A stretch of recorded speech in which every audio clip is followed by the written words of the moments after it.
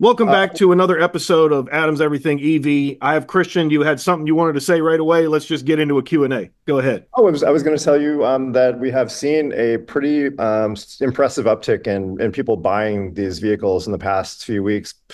And we engage that on our end because when we have members who sell their vehicles, when a new person buys it, they get a message, they get an automatic message from our system that says they have a vehicle that was registered by someone else previously. And then we get a new email from them to re-register. And in the last couple of weeks, we've seen a pretty significant uptick in people picking these vehicles up.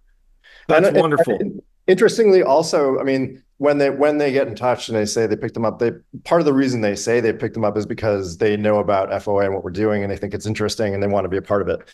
Well, yeah, I mean, you guys obviously now have, well, are in the process of, and we'll get into that, rolling into a controlled, like, ownership type of role as an organization. And it's just great. I mean, and honestly, let's say 3, 4 months ago, like midsummer, it was just bad news. I mean, it was nothing but bad news. And so Yep. this is, we're starting to move out of that. And you guys knew that was coming. Like it had to get worse before it got better. And here we are. I got a whole bunch of questions. If you want to just do a rapid fire, I know the audience would love to hear your insights. And congratulations on the new COO title. So I know they bumped your pay from zero all the way up to zero. So congratulations on that.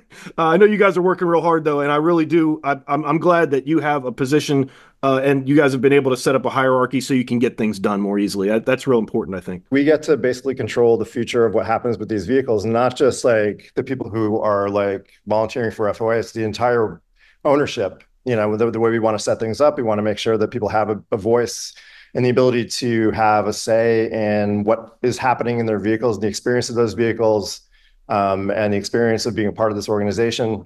Obviously, we all got kind of shafted big time by Fisker and also by the bankruptcy process and so forth and so on.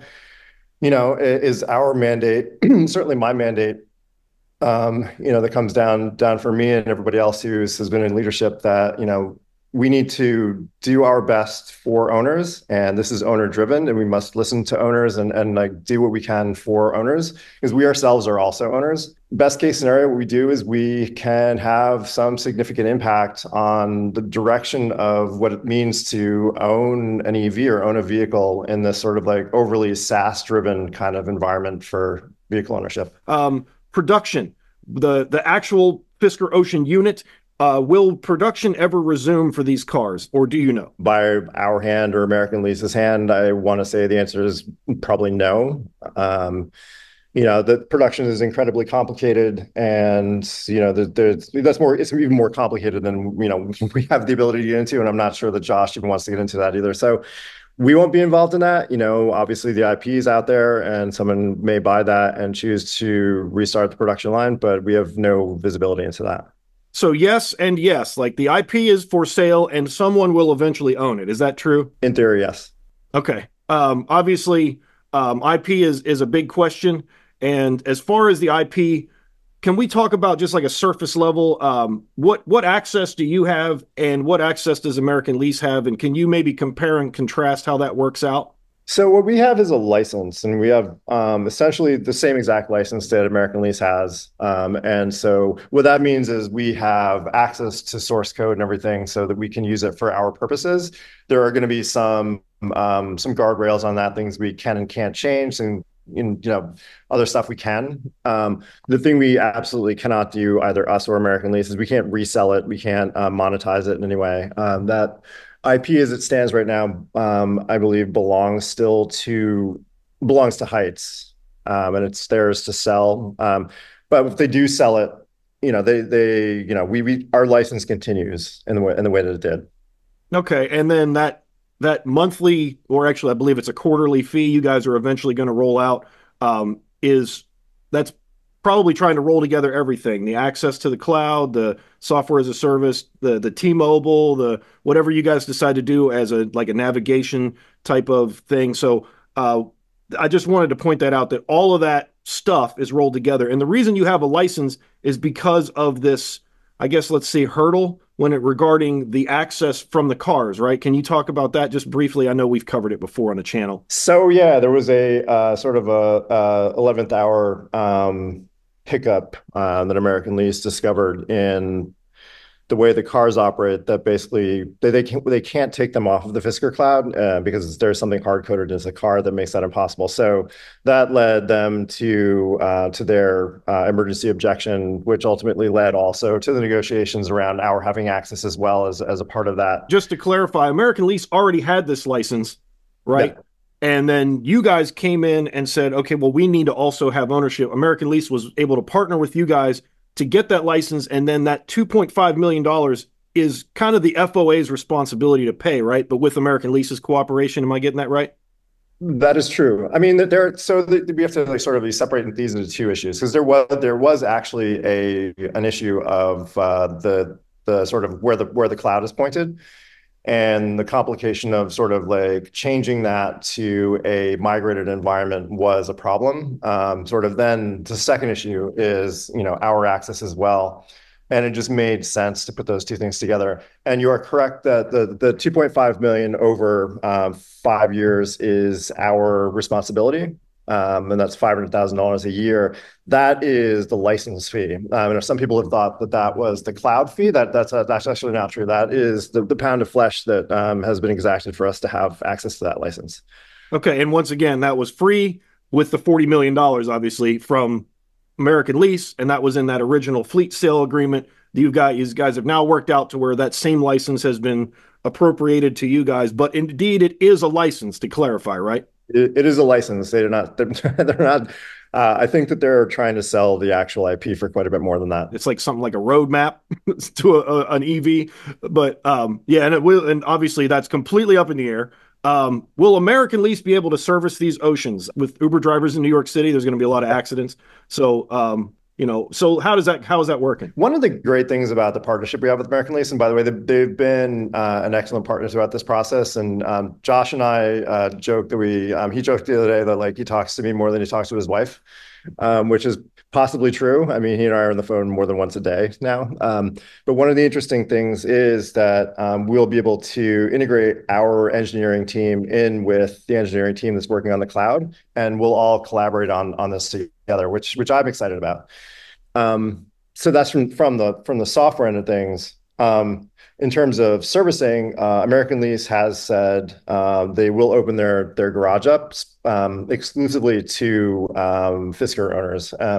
Their garage is obviously not a commercial, not a retail garage. They mostly just service their vehicles, but they've made an exception for our owners. And then I think one other thing that I think is really important to get across is like a big part of our original agreement with them was they wanted to do major collision bodywork. And so, where it's feasible, I think more or less on the eastern half of the United States, we would look to them as our preferred major collision repair body shop.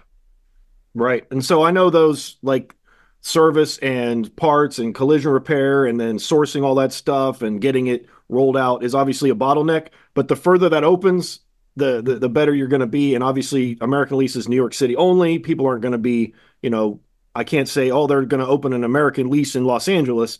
But if they're in that local area and they're able to get to them, it's just another option for you guys. Am I getting that right?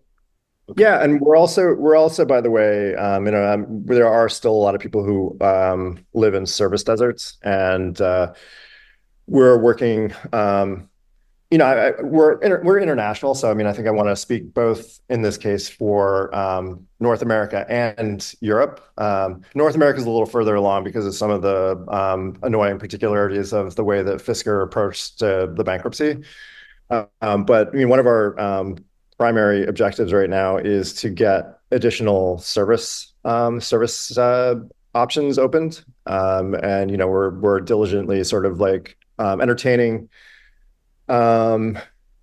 inquiries by shops that want to service oceans, and then we're also in a regular communication with a lot of ex-Fisker mobile techs who want to get back to work. This license that you guys have, is this giving you an opportunity? There's two tools, by the way, the fast tool and the OFT tool. And does this license, like, how does that give you any freedoms within the basically, I guess, ordering, application, licensing for these tools? Can you dive down that? I mean, to the best of your ability. Sure. So as of now, we are free and clear to order new fast and OFT tools. We've had a lot of owners sort of say, "Why can't I get myself a fast tool or whatever?" And there's a misconception that the fast tool was something that was owned by Fisker, and now that Fisker is gone, it's just something that could be free and people can just have it. Other than the fact that Fisker's IP again is still owned by someone else. So we don't have the right to just sort of use it freely and give it away to whoever we want. The FAST tool and the OFT tool were actually built by a third party. And that third party is the one who issues the tools and the licenses for those tools. And they have restrictions on what they will give away, right? I mean, they require people who they give these licenses to be trained as EV techs, to have certain certifications, to have commercial licenses to work on vehicles.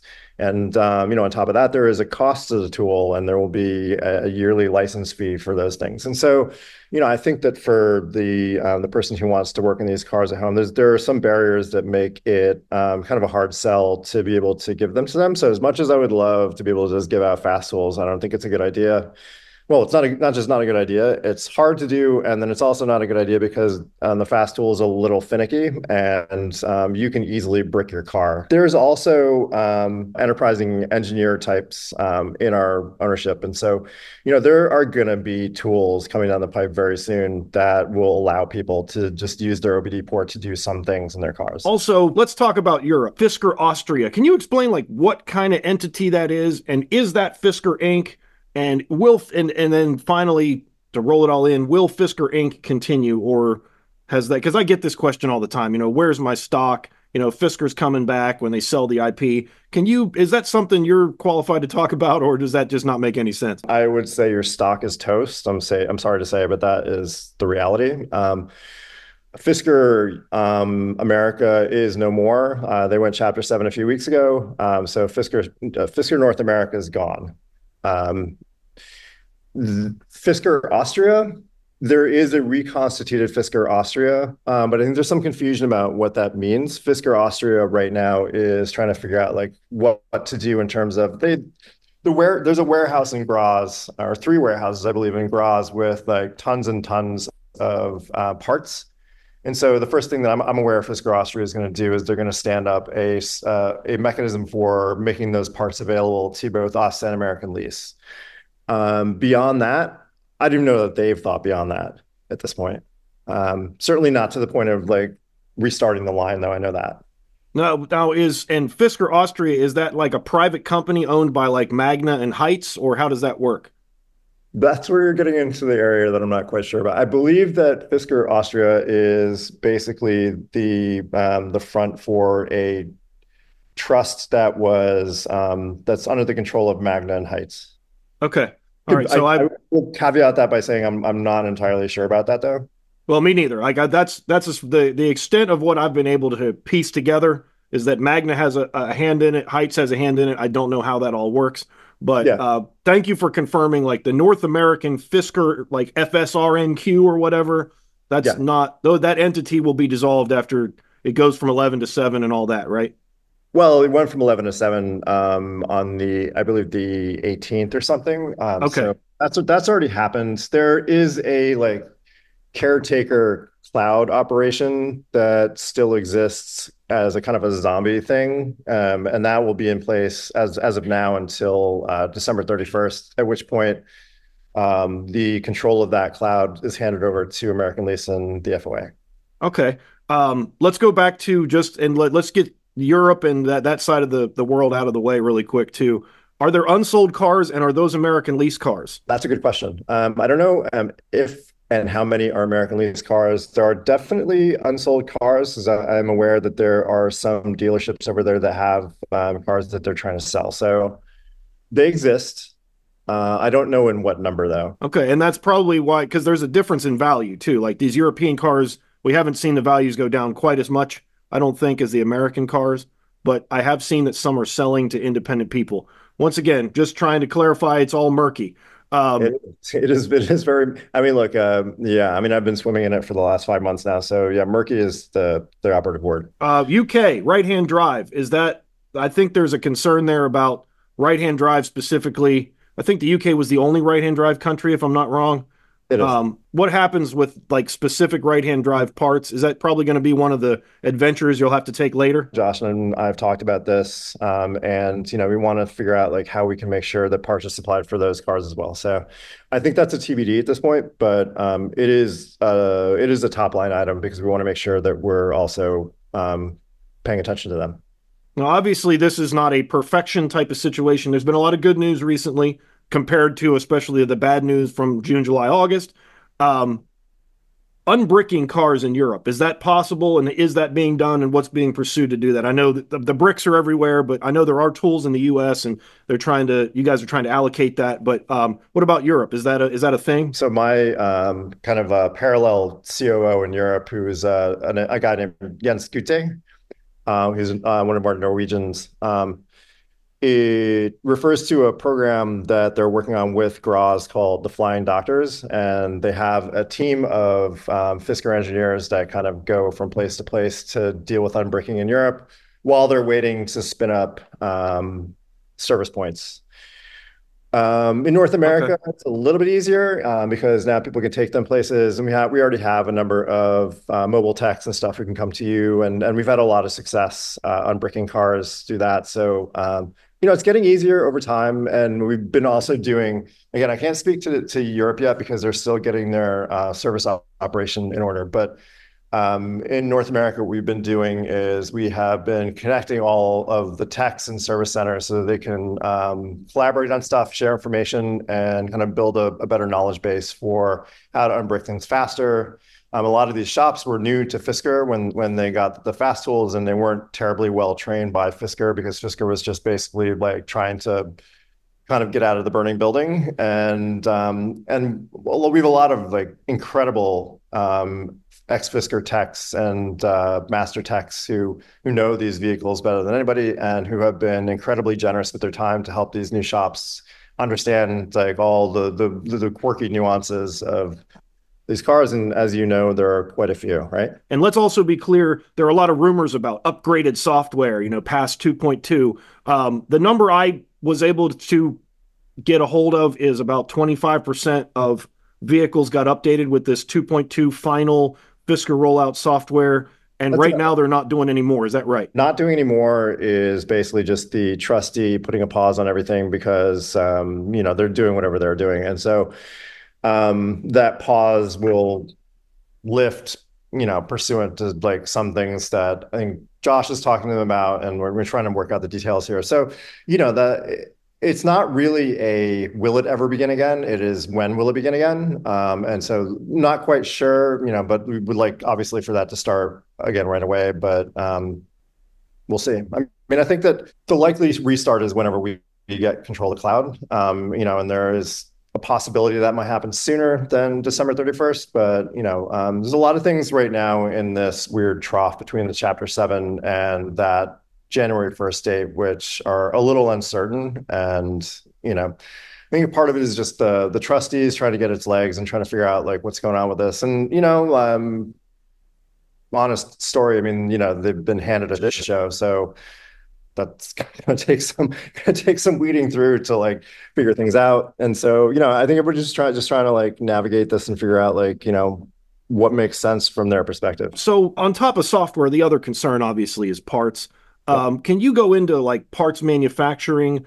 Then let's do it from a what's the future going to look like perspective. I know right now it's all just convoluted and you're making contacts and some things are this and that. But can you tell me like from an ideal or like a goal based perspective, like what's the outcome here with parts? Where we're at right now is, there are shops that have vehicles. There are salvage places that have vehicles. There are a number of cars being parted out all over the place. There was also an inventory at La Palma that we're sorting through. That's in an American Lease warehouse now in New Jersey. Sorry, not New Jersey, Long Island. And all of this stuff will eventually what we're trying to do is we're trying to like pipe all that through the Tsunami website so that there is a one-stop shop where people can find all of the things from various places and they don't have to go like calling 20 places to get it, right? And so there would be like a pass through that website, and then anybody who needs parts would go there and they would find them there. Okay. Um, there's the part stockpile in Graz, which they're sort of working through the details on now. At some point, I believe in the next couple months, that's going to come online as well. So there's a number of parts from there. And then as you've mentioned, and as we've mentioned, there's going to be a manufacturing operation as well for high failure parts that American Lease is spinning up. So, a few months after that, that'll come online. We're also in talks now with glass makers to do windshields and things like that. So, I also anticipate, the next 6 months or something that'll also come online. So, the immediate term is dicey and it's hard to find things. The trajectory is much more stable.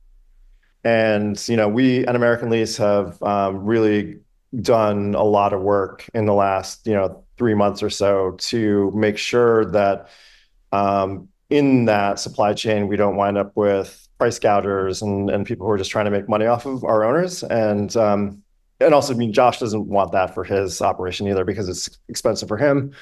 And so we've done a pretty good job of tamping down on that stuff and trying to make sure that there is a reasonably priced pipeline of parts that will eventually be available through that Tsunami storefront so that when owners and shops need stuff or insurance companies need stuff, they just go there and that's one place. Okay, so Tsunami Automotive, and I'll put a link right here, is like a one-stop shop for Fisker. Basically, you want to see how much progress you guys have made in, being able to get stuff done. That's a good probably place to check. I got a couple questions when it comes to Tsunami. First of all, I bought a charger from you. You've got a very reasonably priced level 1 charger. Yeah, I right. did order it just to support you guys. If you need a level 1 charger, it's probably like the cheapest one you can get in the United States right now. But Tsunami is a entity that you guys created to organize this distribution of parts to owners. Am I getting that right? The nonprofit rules are pretty strict about certain things, and we want to kind of keep a clear, delineation between, what is membership stuff and what is a membership association and what is a parts operation. A membership association is not a parts operation, right? And so it makes more sense from a tax perspective and from a like just staying on the right side of the law perspective, and also from a like sort of clarity of funds perspective to kind of have those be two different things. And there's also, insurance padding too, like having a parts operation be a part of the nonprofit is not a very smart thing to do. So if you're looking for Fisker Ocean parts, Tsunami Automotive definitely the way to check. And also, If you go to the Tsunami website right now, there are not parts available. That's going to be something that rolls out over the next few months. of course, Yeah, so make sure that's clear because people will go there and be like, "Where are all the parts?" that is a little bit of a bridge to Fisker Owner Association membership. This is a lot of contingency on people joining and being a part of this. And I do want to lead, I've mentioned it previously, that a premium OnStar membership is like $50 a month for Mhm. just for your GM product to have, low jack and connectivity and Wi-Fi hotspot and whatnot. And you guys are very close, basically in the same realm as that $50 a month is where you're looking to be at. Obviously, once again, it's all murky and it's being worked on. But what happens if I don't decide to join though? Like, let's say I have let's say an accident or a windshield problem or a part I need, or I've decided not to connect my car to the cloud. Can you talk about some of the like, because this is kind of the point of contention here. What happens if I decide not to join? Once again, I don't want people to not join. I think being a part of this community has a ton of benefits, and I'd love for you to talk about those and then what the opposite side of the coin might look like. And so the answer I'm going to give right now is probably going to be a little unsatisfying. The answer is we're not sure yet. And I have set everybody to have a mandate for the next and then within the next month, we want to be clear about like what does membership get you, and if you're not a member, what happens, right? And so I don't want to speak in specifics around that right now because we're not quite sure what that should be yet. And, we don't want to put anybody into a situation where, not paying, puts them at a risk of any sort. And so, we have to be careful about how we approach that and thoughtful about how we approach that. And I want to make sure that we have the time to do that. Do you plan on connecting cars for people who don't pay to the cloud? That's one of the things we need to figure out. Okay. So just to be completely clear, this has just happened. Like October is the month that the Fisker Chapter 7 started, all of this. So this is all brand new. And for the best way to be updated, I know because I am not a Fisker Owners Association member. I get all my information third party, secondhand. That's why I come directly to you to clarify. If you want to know what's going on, join the FOA. You'll know immediately. You'll know much more quickly. But I appreciate you telling me at least where you're at with that, because I know that's a really, really big point of contention. I have conversations with people like every day who like are like on the fence about this or like concerned about like what it means. And I get to like take their input and, and think about like, well, like, how do I answer that? How do we make this worthwhile to people? And I don't think it's just, just like you get to pay for the cloud and you get to pay for Fisker's IP and you get to pay for these things that you shouldn't have to pay for at all, right? I think that for me, it's actually to think about this in a different way. Is that you mentioned OnStar before. I don't really have a whole lot of control over what I get from OnStar. I just pay them what I pay them, and then they give me something, right? The difference in this case is we want people to have as much input as possible into the experience of their vehicles, and so that we can make this experience ours, the experience of the association itself, but also the experience of things like infotainment and stuff that most car companies would never give you the ability to say, here's what I want in this, and and we'll make it for them, based on obviously what kind of rises to the top for the majority of people. But in this case, we do have that opportunity, and so there's that sort of the ability to control your destiny in a way that you don't, I think, in most car ownership situations. And also, you mentioned updates and future OS stuff. I mean, look, these things are possible. The barriers in a lot of cases are money, right? It's homologation, it is like distribution channels, it's things like that. And the time that it takes to finish that development, because a lot of it was started, it's just these kind of loose threads. They're not done yet, right? And so I think that there is the space here to have those debates amongst members. Do we like actually get audacious and try to do these things? And, we can have those conversations. And I think that, the ability to kind of be a part of that ownership experience is different than sort of just being told, hey, you just got to pay this for, like for your car. And so my goal, in my role is really to kind of impart that feeling into all the people who are working on this, and sort of like how can we make this worth the while for the people who have to pay it. I think part of it is like learning from them about what they want, and based on what you want, what can we do here with this money? We're going to have to pay for this stuff. Obviously, the number one thing that, especially North America, because of the Apple adoption here, everybody wants CarPlay. That's not simple, right? Am I right about that? CarPlay actually is high on our list of things. It's also high on American Lease's list. So, this stuff is in play in a way that it wasn't with Fisker. Because Fisker was never going to do that, right? Fisker apparently was really never going to do anything for anybody. I think you nailed it. Yeah. So, and then just because this is right in the same vein. So I'm glad I got that clip from you. Are you going to try for CarPlay? It's something you're working on. I know a lot of people are going to be excited about that. And if you want that, that'll be an FOA benefit.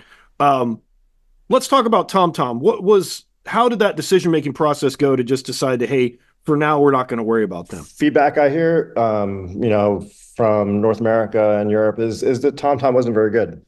And, if we have the ability to do something better that we control, Why not do that instead? Instead of paying TomTom, this ransom to keep using their system, like why don't we just like take this as an opportunity to develop something better? I know that American Lease also is feeling the same way about it, and so we put our heads together and work on that and do something better. And also, again, it's something that is going to be informed by owners for owners, and when we put it into cards, it's going to be the things that they asked for. Right. And T-Mobile's part of that, and there's pretty much no problem with that, right? T-Mobile will move forward through the FOA. T-Mobile service will continue, and we're working on negotiations with them to keep that in perpetuity. So I don't think people need to worry about that. And I had a sport model. It was literally bare bones, but Fisker was so, I guess, inept that they weren't even able to limit my capability. So I got Hollywood mode and, everything that wasn't physically installed, I had access to. Whatever people have access to now, there's some concern about will they lose it later. I know Fisker sent me an email back in December, like, oh, we're going to take away your Hollywood mode on this date, which I knew they weren't even going to be a company at that point. But you guys don't intend on nerfing anything at this point, right?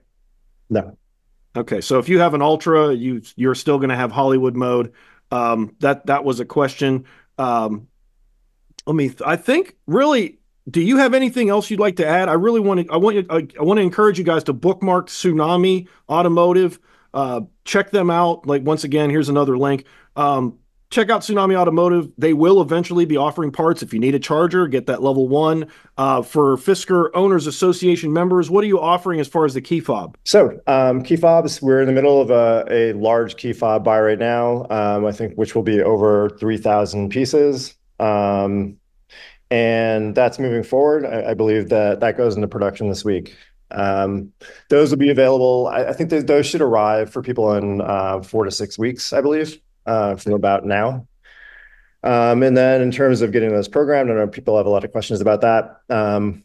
Service points, the service providers can all program via FAST. All of the mobile techs who are crisscrossing the country, they also can program those.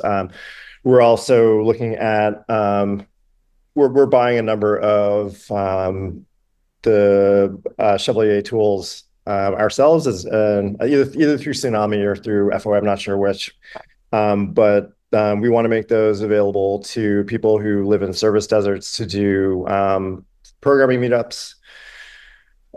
So we're working on this. Europe also has its own mechanisms for this. I think their mechanism right now is mostly meetups, and they're also going to have a number of Chevalier tools over there to do those. So there will be options to program. We're not too worried about that. Great. We're also picking up a stockpile of PKC modules, which will be available through Tsunami in case people run into problems with those. Yeah. So that's a great rundown.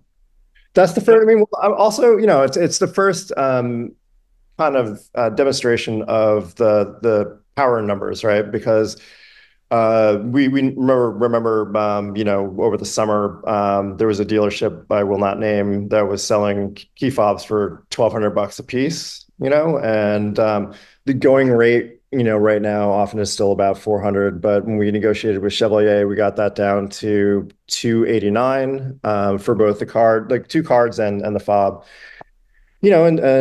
so we did that because we did this as a large group. And that's also, part of the benefit of being like a part of the association rather than kind of working on your own is that's not possible on your own. I mean, if you had gone to Chevalier on your own to buy a key fob, they would have charged you $450 for it. Yeah, and then you're stuck with the programming thing too, which you guys are organizing and trying to make as easy as possible, I know as well. So, like I said, this is really, if you own a Fisker Ocean and you're watching this video, please consider joining the FOA. You're going to have input, you're going to have the benefit of knowing things as they happen, and obviously the connectivity and future projects are going to be at your disposal as well. Christian, this was impromptu. It was literally I just created a Zoom meeting and you jumped in, and I know you're I'm probably married to this project at this point, like you alluded to earlier. But thank you so much for jumping in and giving me an opportunity to pick your brain. It's a pleasure. And once again, congratulations on the COO position. I'm glad you have the ability to move some things around. That's really great. I'm autistic and obsessive, and so I've become I like a number of other people who, in different capacities, have become somewhat obsessed with this vehicle. And I think part of it is because we see beyond Fisker and an opportunity from like the ashes of a car company that doesn't exist anymore to actually like create something totally new. And there's one other thing I wanted to mention too that's associated with this that I think is important. Because the Fisker situation, what happened to the company, it's going to happen to other companies, other car companies. And one of the things that is a real problem with that is data rights. When a car company goes bankrupt, what happens to your data? Do you own that data? What happens to all your SaaS services? There's a distinct lack of regulation around these things that kind of makes it what it became, that this like battle in court to just have access and ownership over the things that like kind of belong to us. And so one of the things that we want to do as an association too is to advocate for the rights of vehicle owners, especially EV owners, around data rights, and also all these ridiculous things like you have to pay a fee to like roll your windows down, things like that. I mean, the lack of regulation around those things is going to mean that like increasingly the things you can do in your car are going to become more and more restricted. So you buy this shell of something, but then you never own it. You basically just pay somebody forever to use it. And one of the things I personally believe is I don't think that's right. And I don't think there's enough regulation around it. I think that there are places where that makes sense, but it's sort of being applied to everything. I mean, BMW makes you pay money to heat your seats. Oh yeah. Well, and Tesla batteries have been software limited. Yeah. I mean, so, how can we use this situation as an opportunity to do something that is not just beneficial to us, but just more generally? Well, what happens? Final question. And once again, you've been just so generous with your insights today. What happens after the 5 years, the $2.5 million, that IP license? Are you going to have to go to the future owner of the Fisker IP and ask them for more access? What happens then? The technology moves so fast that in 5 years, the renegotiation in 5 years would likely be for less than what we're doing now, just because the technology will be 5 years old at that point. And we move so quickly that in 5 years, we will have moved on to stuff that's totally different. So I think the thinking on that was, don't lock yourself into a 10-year or forever license fee when, in 10 years, the technology is not going to be worth as much. So 5 years is an opportunity, not a drawback, is what you're saying. Yeah, no, that's the way I see it. Yeah. Okay. That's a great perspective, because I know there's some pessimism around that. And I'm really glad that you're looking at it that way, and that you gives owners a chance to say, hey, we can start building now. And then the more we figure out, then we'll be able to ask for, less intervention, let's say, in the future. Yeah. I mean, and also like, the numbers on everything right now are based on what we know, right? One of our primary objectives once we do have control of the cloud with American Lease is to figure out like, how do we de-bloat this cloud? How do we make it more streamlined and like not as expensive to operate too? So, there's a lot of stuff to weed through, but I think that the thing that's exciting is that we have the opportunity to do it. Once again, you've been so generous with your insights today, and we've talked in the past via email that for me to hold your feet to the fire every once in a while, and yeah. I'm really, really grateful for that opportunity. So I'll do it again soon when we know more. Thanks again, Christian, COO of the Fisker Owners Association. Make sure you join. Here's a link. Christian, thanks again. Sure, anytime, Adam. Hey, smash the like button. Thank you.